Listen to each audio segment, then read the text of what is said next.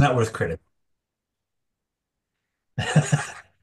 Hey, folks, we're just talking about bad TV, but it's all good. How are you all tonight? Everybody well? That's not rhetorical. I'm just asking how everybody's doing. Well, Timmy and I are good. Okay, good. For a minute there, I can't see any there. I can see everybody again. I couldn't see everybody, so suddenly I thought I was Uh, watching. we're good. All right. All Timmy's good. got his praying pause on, so we're ready to go. Okay, I feel better now. For a little while, the universe was a very empty place. Time to end the day, folks. We're glad you're here.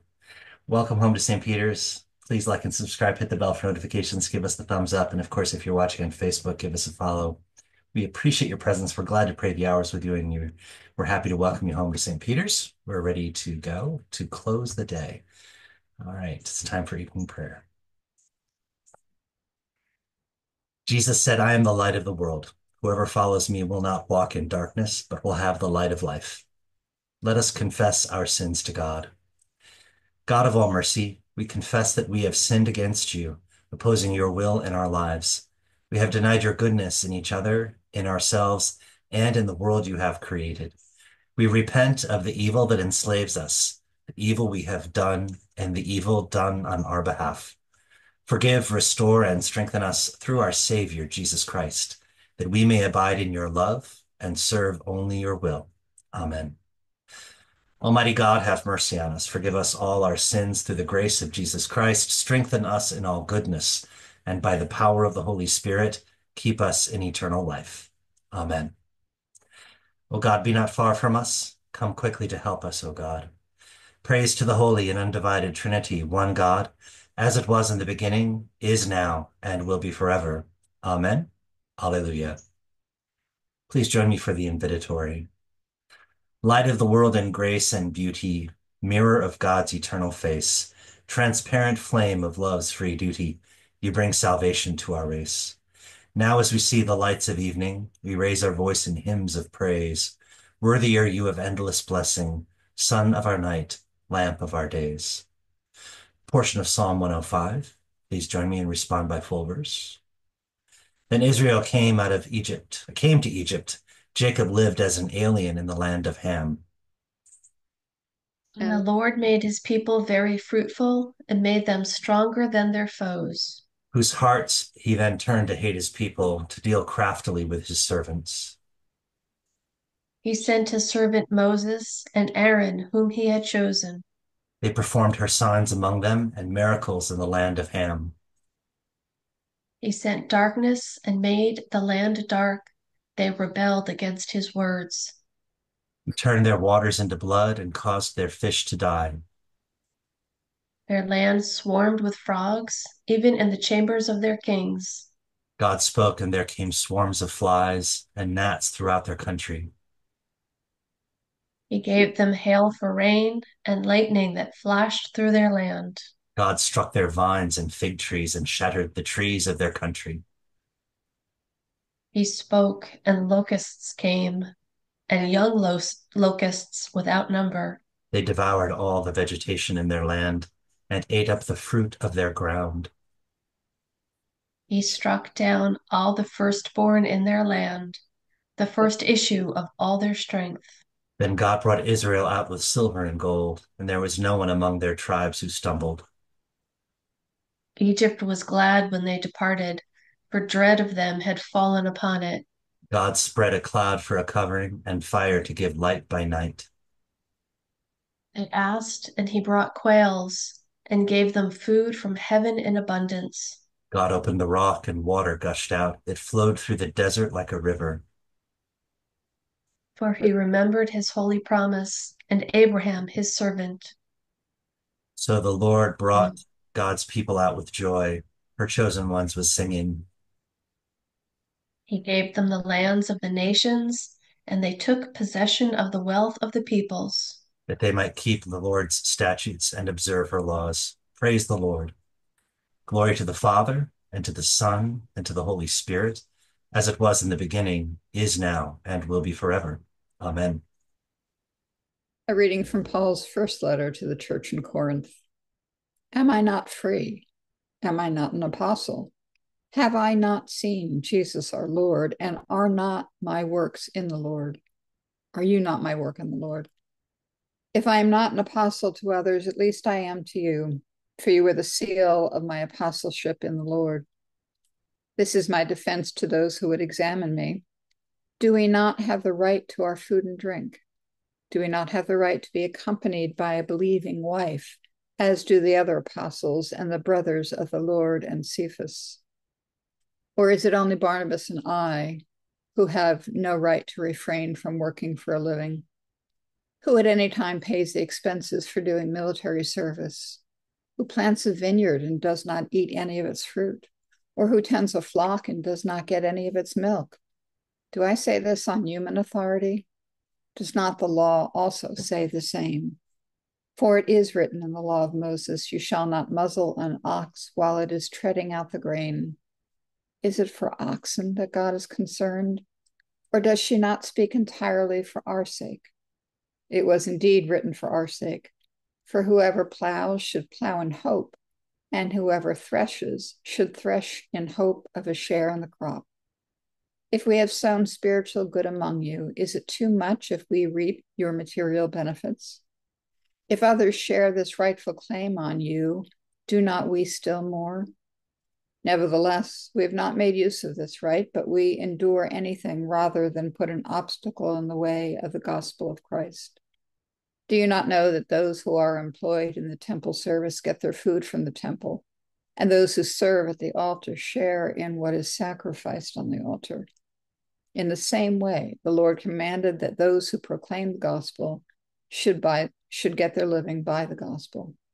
But I've made no use of any of these rights, nor am I writing this so that they may be applied in my case. Indeed, I would rather die than that. No one will deprive me of my ground for boasting. The word of the Lord. Thanks be to God. Our first canticle is Song of Judith together. I will sing a new song to my God, for you are great and glorious, wonderful in strength, invincible. Let the whole creation serve you, for you spoke and all things came into being. You sent your breath and it formed them. No one is able to resist your voice.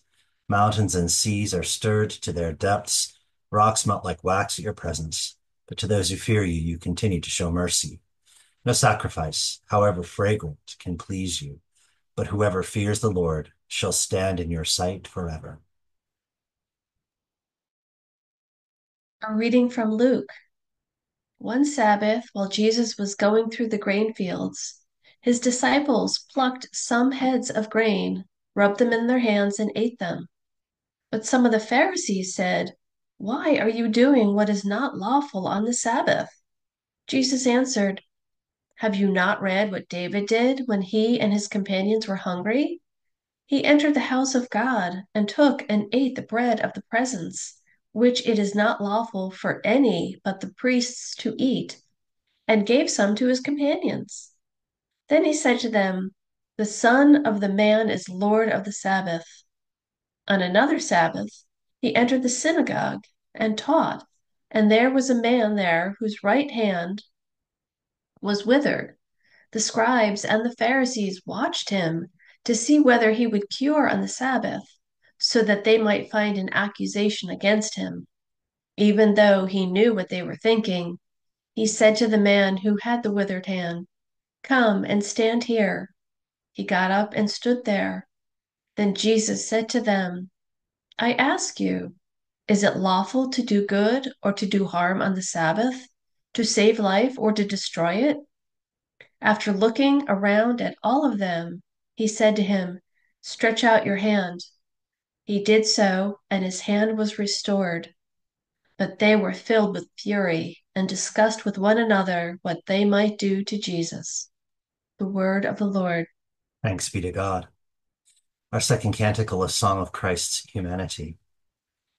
Though in the form of God, Christ Jesus did not cling to equality with God, but emptied himself, taking the form of a servant, and was born in human likeness. Being found in human form, he humbled himself and became obedient to death, even death on a cross. Therefore God has highly exalted him and given him the name above every name, that at the name of Jesus, every knee shall bow in heaven and on earth and under the earth, and every tongue confess that Jesus Christ is Lord, to the glory of God the Father. The Creed. I believe in God, the Father Almighty, creator of heaven and earth. I believe in Jesus Christ, God's only Son, our Lord, who was conceived by the Holy Spirit, born of the Virgin Mary, suffered under Pontius Pilate, was crucified, died, and was buried. He descended to the dead. On the third day he rose again. He ascended into heaven. He is seated at the right hand of the Father, and he will come again to judge the living and the dead. I believe in the Holy Spirit, the Holy Catholic Church, the communion of saints, the forgiveness of sins, the resurrection of the body, and the life everlasting. Amen. Hear our cry, O God, and listen to our prayer. Let us pray. Our Father in heaven, hallowed be your name. Your kingdom come, your will be done, on earth as in heaven. Give us today our daily bread. Forgive us our sins as we forgive those who sin against us. Save us from the time of trial and deliver us from evil. For the kingdom, the power, and the glory are yours, now and forever. Amen. That this evening may be holy, good, and peaceful. We entreat you, O Lord. That your holy angels may lead us in paths of peace and goodwill. We entreat you, O Lord. That we may be pardoned and forgiven for our sins and offenses. We entreat you, O Lord. That there may be peace to your church and to the whole world. We entreat you, O Lord. That we may depart this life in your faith and fear and not be condemned before the great judgment seat of Christ. We entreat you, O Lord. That we may be bound together by your Holy Spirit in the communion of the ever-blessed Virgin Mary, blessed Peter, our patron, and all your saints, entrusting one another and all our life to Christ. We entreat you, O Lord. And I ask your blessings and forgiveness because I put next Wednesday's evening prayer up. So you're going to hear one collect a little early, and you'll hear a psalm that we didn't complete today next week. It's an interesting life we live. Oh God, you declare your almighty power chiefly in showing mercy and pity. Grant us the fullness of your grace that we, running to obtain your promises, may become partakers of your heavenly treasure. Through Jesus Christ our Lord, who lives and reigns with you in the Holy Spirit, one God, forever and ever. Amen. Lord Jesus, stay with us, for evening is at hand and the day is past. Be our companion in the way. Kindle our hearts and awaken hope, that we may know you as you are revealed in Scripture and the breaking of bread. Grant this for the sake of your love. Amen. O God and Father of all, whom the whole heavens adore, let the whole earth also worship you, all nations obey you, all tongues confess and bless you, and men and women everywhere love you and serve you in peace. Through Jesus Christ our Lord. Amen. Welcome your intercessions and thanksgivings.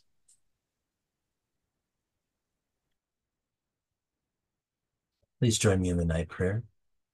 Lord, it is night. The night is for stillness. Let us be still in the presence of God. It is night after a long day. What has been done has been done.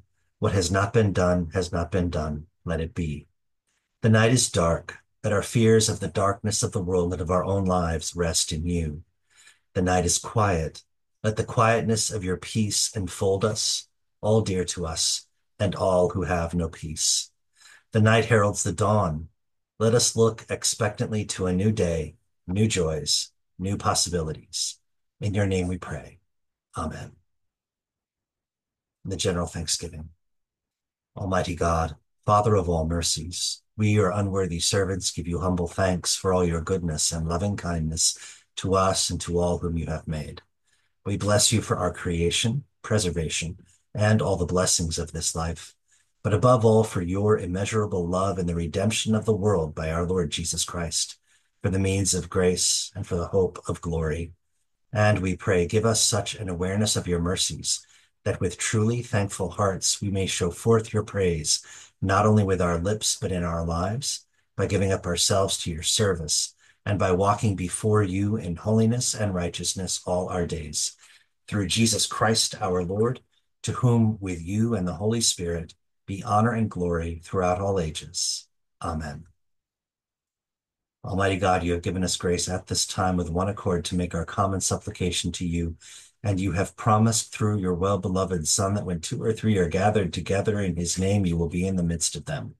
Fulfill now, O Lord, our desires and petitions as may be best for us, granting us in this world knowledge of your truth, and in the age to come, life everlasting. Amen. Let us bless the Lord. Thanks Thank be to God. The grace of our Lord Jesus Christ, and the love of God, and the fellowship of the Holy Spirit be with us all evermore. Amen. Amen. Welcome back, everyone. I apologize to you, and we will see you next week for this week. Tomorrow we have morning prayer at 9 a.m. The shop is open from 10 to 2. Alice's Cup is feeding folks from 9:30 to 11:30 and 1:30 to 3:30. And of course, then we will have evening prayer. Just a nice, quiet day around St. Peter's. Glad you're here. Please like and subscribe. Hit the bell for notifications. Give us the thumbs up. And if you're on Facebook, give us a follow. We are so deeply appreciative of your presence. We're honored to have you alongside us. We're really blessed to be able to pray the hours with you. And we ask you to continue to enjoy this welcome home to St. Peter's. For now, dear friends, in this eventide, as we're getting much needed rain in New Jersey, take care and God bless. And prayers for Bye. everyone in the path of the hurricane. We really do pray for your safety and well-being. Take care now. Amen.